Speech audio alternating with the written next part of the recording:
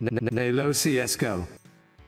Hey guys, been a while, hasn't it? Before this video begins, some housekeeping. If you want to go ahead and skip, there's going to be timestamps. In the months that I was away, CSGO released two major updates, first being the Rio Major, and the second being the removal of Dust 2 from the active duty pool, and some map rotation in the active duty pool. Really nothing too crazy, nothing too major, pun intended. My Discord server, which if you haven't joined, you definitely should, became obsessed with the Netflix original series Wednesday, which blossomed a very interesting relationship, but besides from that, there was really no other major developments. So that brings us to this video, which is just kind of a general look out for these investments video, kind of a recap of what we missed and stuff like that. So I thank you all for clicking on this video and choosing to spend a piece of your day with me. Let's get a word from the sponsor and then we will go ahead and start this video off. The sponsor for today's video is GamerPay, the official skin trading website of the Ninjas in Pajamas. Apart from supporting my beloved Brolin, GamerPay has a lot of great features on their site. As you're scrolling through the site, every skin is on display in a very readable fashion. You can see the stickers the skin has, you can see case hardened patterns. One of the best things about the site is when you actually go to purchase one of the skins,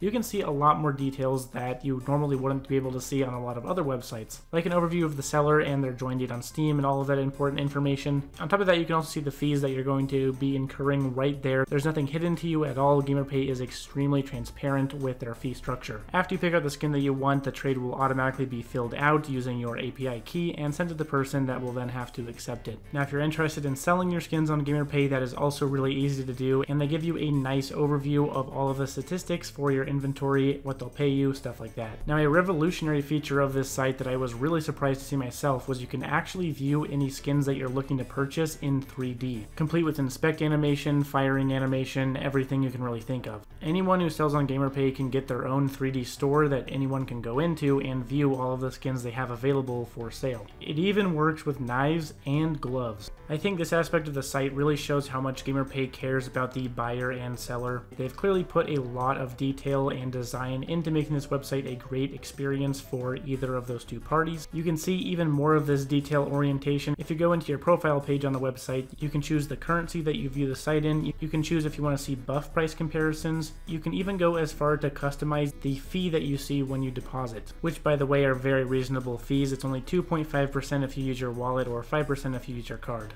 GamerPay has a wide array of trusted partners and a really great website that was clearly built with love, so if you want to go ahead and check them out, be sure to use the link in the description below to support me. Thanks. Alright, so to generically wrap up the investments that we kind of missed or stuff that you might want to look out for, we're going to go ahead and start off by looking at the Dust 2 souvenir package. This has been sort of a hot topic recently because Dust 2 is actually being removed from the active duty pool. Now, it is important to realize that that does not mean Dust 2 is not available for competitive play.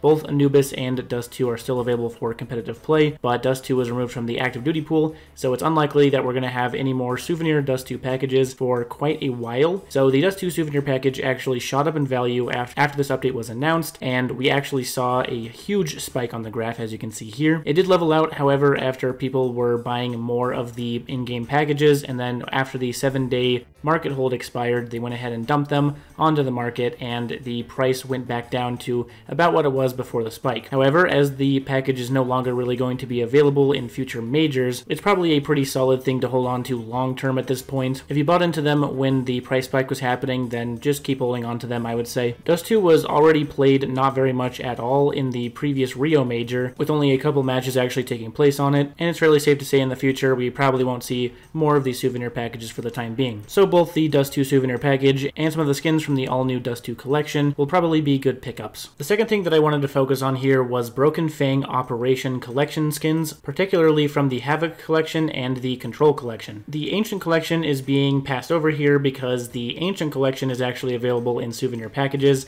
and there are quite a few matches being played on Ancient as well in Rio, and in the future Ancient will probably be a pretty popular map in majors as well. So for that reason, there's going to still be a lot of influx of the Ancient skins in souvenir form to the market. Therefore, sticking to focusing on Havoc and Control collections is a better idea, as those maps are not available for major play. Now, the reason I wanted to highlight these is because if you look back at Operation Shattered Web, all of those skins are just ridiculously expensive now. Gungnir's are one of the most expensive items in the entire game. The purples are going for like a minimum of $200, which is absolutely ridiculous, considering I said to buy into them when they were like $8 a piece. Pretty crazy to see where that investment went. Although Shattered Web was quite a while before Broken Fang, and likely had a fair bit less investment overall into those collections as Broken Fang did, I'd still say it's a good idea to keep your eye on Control and Havoc, at least for the time being, because they are still sitting around pretty similar prices to what they were when the operation dropped, so there is a potential chance for some growth there. With the Control collection specifically, there's actually a lot of really good looking skins in there as well, like the 5-7 Berries and Cherries and the M4A1S Blue Phosphor. Those are both very, very nice skins, especially the Blue Phosphor. And the Havoc collection features the Op Silk Tiger, which is sort of at this point a cult classic item. There's definitely a lot of people that like the item a lot. And the only other skin that I would kind of spotlight is the Phoenix Blacklight. I think that one's pretty cool, and it's a good looking Galil skin. Something to look out for if you're interested in that, but I'm sure many people will be skeptical on those items. But the skepticism is what helped Shattered Web go up, so keep that in mind. Another sort of interesting development, Antwerp 2022 Legends capsules are actually above the price point that you'd buy them for in-game at this point. So if you invested in those, congrats on your 2 cents profit per capsule so far. But jokes aside, this is actually a pretty interesting topic to talk about, because with RMR capsules performing the way that they did, for example, there were a lot of people skeptical on Antwerp 2022, and their prices have remained fairly low compared to how Stockholm 2021 performed. However, taking a look at the Antwerp 2022 Legends capsule, we can see that it has actually made some positive price movement. It is still a very recent major for sure, so I think there is actually some growth here, and maybe you want to give Antwerp a second glance over. There could be some opportunities to make a few dollar bills on those capsules, but many people have been burned by RMR before, so if you're a little bit too skeptical for Antwerp 2022 capsules, then that's completely understandable. Maybe just something to watch. On the topic of sticker investing, I did release a part 1 video for all of the major stickers and which ones are decent to look into for investments, and you may have noticed that part 2 has not come out yet. This is due to a few different things, but one of the major ones is that we still don't have the Rio major sale, and although I don't think it'll affect much because Rio seems to be a fairly unpopular set of stickers, I want to go ahead and wait for that to get all of the information for Rio. It was just a bit of bad timing with how I wanted part 2 to come out, but still on the topic of stickers, I do think in terms of investing, the ones that I would watch the most are Atlanta 2017 and Boston 2018. These are both fairly popular sets of stickers that a lot of people are really into. I think there's a lot of opportunity here. I think there's still a lot of opportunity here for both of these majors to do really, really well over time. If you're into those sets of stickers, which I'm sure many of you are, as they are pretty nice looking stickers overall, that may be one to buy into. I joke about Flash Gaming Hollows from time to time in my Discord server, but Flash Gaming Hollows are a really cool item. They have a great design that resembles both Furia and iBuyPower, which as we know is a quite popular thing for a lot of investors. The Flash Gaming Boston stickers may be one to specifically watch out for, as I'm fairly unsure that team will ever see a comeback. Those stickers still definitely remain in the lower echelon of price points, despite how good they look, so definitely one to watch. And the final thing that I wanted to talk about is flip knives. I made an entire video on flip knives in the past, and recently they have seen some pretty insane price spikes that many people kind of consider to come out of nowhere. And those people would pretty much be right, because this kind of did just come out of nowhere. Flip knives randomly shot up quite a lot over the past month. Raw has also outlined this on his Twitter account. Shout out to Raw, really cool guy.